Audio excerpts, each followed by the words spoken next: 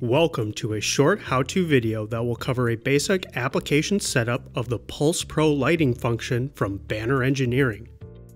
In this example, we will be using a WLS15 Pro strip light and a Q4X Laser Measurement Sensor with a pulse frequency modulated output to show how to physically connect your PFM or PWM output device to a Pulse Pro enabled light.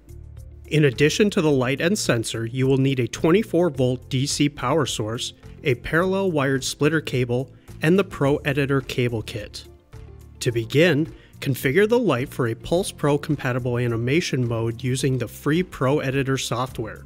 If you need assistance with this step, check out our Pro Strip Light Distance Mode video for a PFM Programming Example. Once the light is configured, connect it to one branch of the splitter cable. Connect the other branch to the Q4X sensor and connect the trunk to the power supply. The next step is to set the Q4X to provide a PFM signal to its channel 2 output. Press and hold the plus or channel select button for 2 seconds. Press either the plus or minus button until the display shows channel 2 and press the select button. The display will flash to confirm the channel selection and return to run mode. Next, press and hold the minus or mode button for 2 seconds. The display should say Out 2. Press the select button and then use the plus or minus buttons to scroll through the output options until you see Pulse.